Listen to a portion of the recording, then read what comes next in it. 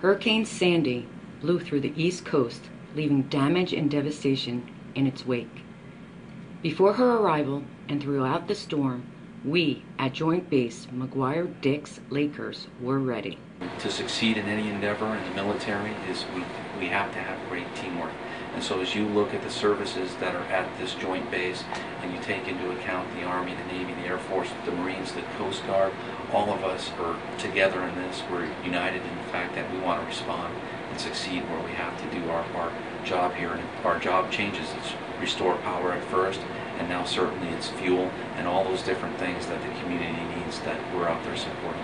Working with the military is a good fit for us.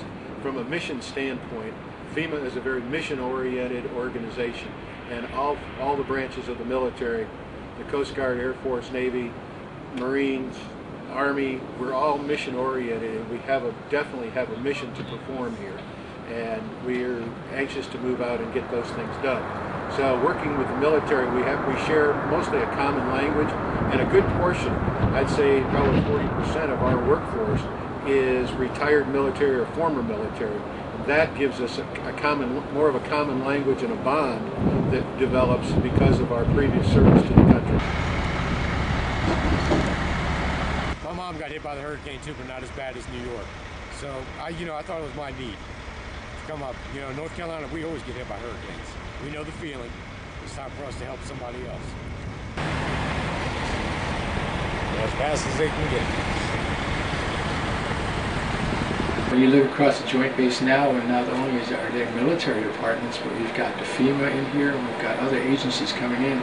We're so accustomed to working with sister services and other partners that this is just a normal ops almost when we're talking about being able to open our arms and accommodate anyone else that comes on the Joint Base, especially supporting the folks that are off base that are in a disaster area that needs that help.